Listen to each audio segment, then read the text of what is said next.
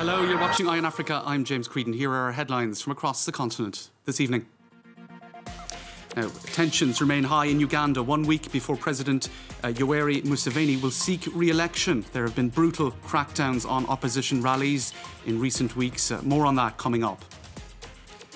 And in DR Congo, 20 years on from the assassination of President Laurent Kabila, one man sentenced to death for his role in the shooting has been set free. This after other political prisoners were also granted freedom. We'll take a closer look at that. And China's foreign minister is currently on a tour of 5 African countries. It's become a tradition for Beijing to send its top diplomat to Africa on his first foreign trip of the year. We'll get some analysis of that. Thanks for watching Eye on Africa. Now we start in Uganda, where it's been a choppy few weeks for those seeking to defeat President Yoweri Museveni in next week's vote. The main opposition leader, Bobi Wine, has said he will call on the International Criminal Court to probe murder, torture and other abuses in the country. The pop star turned politician has been arrested multiple times. Meanwhile, Uganda's police chief has stated that the beating of reporters covering opposition campaigns is, quote, for their own good. Laurent Berstecker has all the latest. A picture worth 1,000 words. Ugandan opposition leader Bobi Wine was denouncing systematic abuses by security forces during a press conference from inside his car when he was violently arrested by police. As you can see, I'm being arrested. I am back again. I'm sorry, I've been tear gassed in my car. The police officer is ordering that I'm not supposed to park on the side of the road and speak to media. A scene that illustrates the harassment and provocations which Bobi Wine has been facing on a regular basis for the past few months. On Thursday, the Ugandan opposition leader petitioned the International Criminal Court to investigate alleged acts of torture, intimidation and murder by Yoweri Museveni's government. The complaint details a history of torture, physical abuse of Bobi Wine and other political figures, particularly those associated with him. Since he entered politics in 2017, former reggae singer Bobi Wine has been arrested multiple times. His run-ins with police have intensified in recent months as Uganda's presidential elections draw near. His arrest on November 18th sparked anger and outrage among his supporters, who took to the streets to call for his release. Security forces responded with live rounds, killing 54 people. Bobi Wine, who now wears a helmet and a bulletproof vest, says he's begun to fear for his life. On Thursday, he evacuated his immediate family to the United States. Congolese authorities have released Eddie Kapend, a man once sentenced to death for his role in the assassination of President Laurent Kabila nearly 2 decades ago. Kabila was killed by one of his bodyguards at the presidential palace in Kinshasa in January 2001. The news comes just days after all political prisoners in the country serving sentences of over 20 years were pardoned. Let's take a listen to some reactions. There has been a presidential pardon. I'm one of the beneficiaries. I'd like to thank the President of the Republic, God, as well as the rule of law.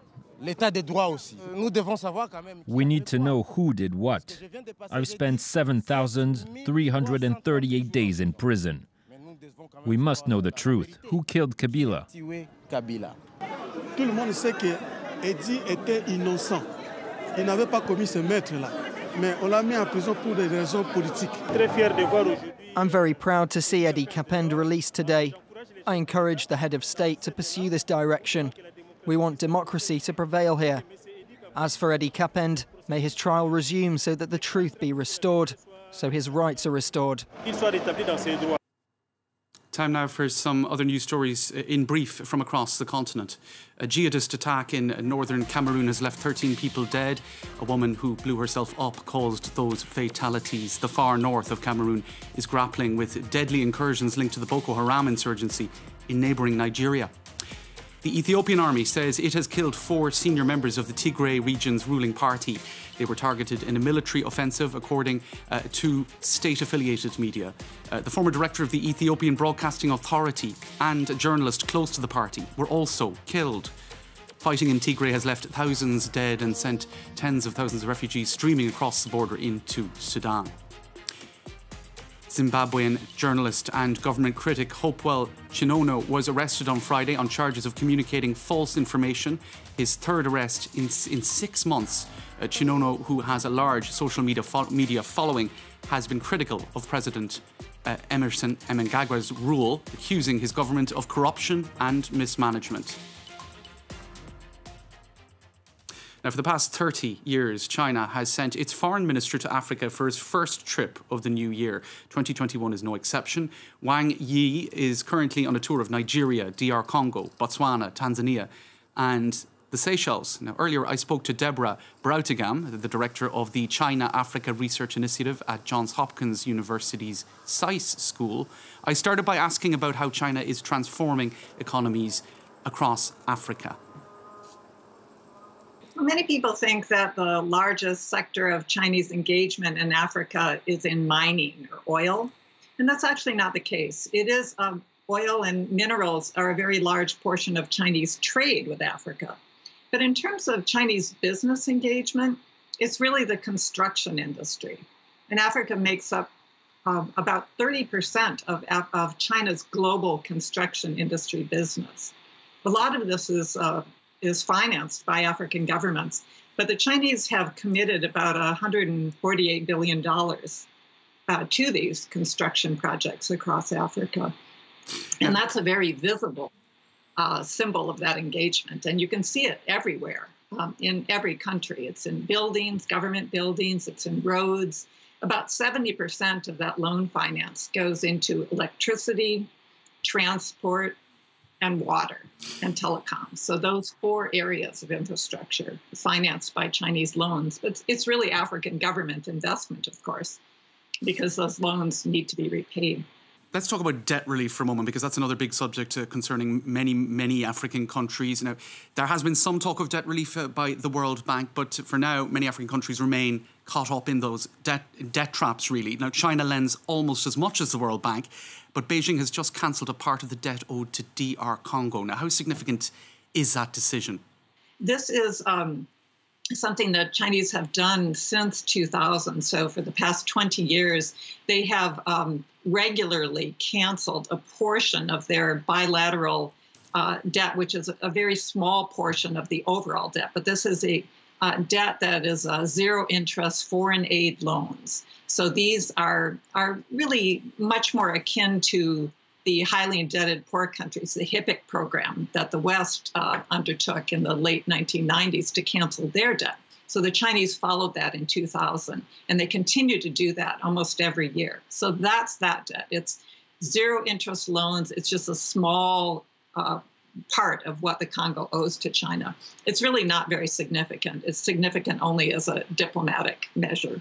Okay. Now, some political leaders and workers have criticised Beijing for ignoring environmental standards in quite a vast array of examples, violating local laws, other kind of exploitative kinds of behaviour. Now, should Africans be a little bit concerned about a certain attitude of impunity? The Chinese government, I think, defers more to local laws. So, for example, in financing infrastructure projects, they would defer to the local government in terms of their standards, environmental standards. And they would expect the local government to enforce whatever standards they have. And so in that sense, those standards are usually a lot weaker than those we have in the West or those that we use for the projects that we finance or that Europeans finance. So they could be criticized for that. Okay, just because we're running out of time, I'll move on to another point that I think is really important to touch on before we have to wrap up. The attitude, of course, of non-interference in internal affairs of African countries. That's China's position for a long time. Yet, right now, they have more peacekeepers on the ground across Africa than twice as many, in fact, than any other member of the UN Security Council. So is that tenable, that attitude of non-interference? Well, so far we've seen no evidence that they are going to use these peacekeepers to actually interfere in what's happening in the countries. And I think 2,000 peacekeepers across all of Africa is really not very many. We might see these peacekeepers as getting some experience because the Chinese haven't fought overseas since 1979 when they invaded Vietnam. But by and large, I think it's more of a soft power something that they do under UN auspices. And so they're trying to get appreciation for this rather than to use this as a means to interfere, to intervene, or to invade. Now, we'll finish with a little fact or fake segment here on Eye on Africa. Take a look at these pictures that went viral in August of last year. Now, many took the images to be real. They showed tiny giraffes around the size of dogs scurrying around. Now, many were fooled, but obviously these pictures were fake. But it did introduce the idea of small giraffes, and it turns out it is a real thing. Scientists were surprised in recent years to discover 2 dwarf giraffes, one in Namibia and one in Uganda. This guy looks very young, maybe like at the age of maybe a 1-year-old giraffe, but he is in fact fully grown. Now, most giraffes grow up to about 6 meters tall, but this adult giraffe in Namibia measures about a third of that size. Let's take a listen to the co-founder of the Giraffe Conservation Foundation. It looks like a very young 1-year-old giraffe. So, yeah, we were definitely all very surprised to see it, and then went about doing a little bit of research to figure out what was going on. Unfortunately, we'd probably need to do some genetic work if we want to understand more, but we can definitely tell that it is a dwarf giraffe. There you go, fantasy and reality merging on Eye on Africa. Tonight's show was produced by Maya yet again. Thanks for watching. Do stay tuned.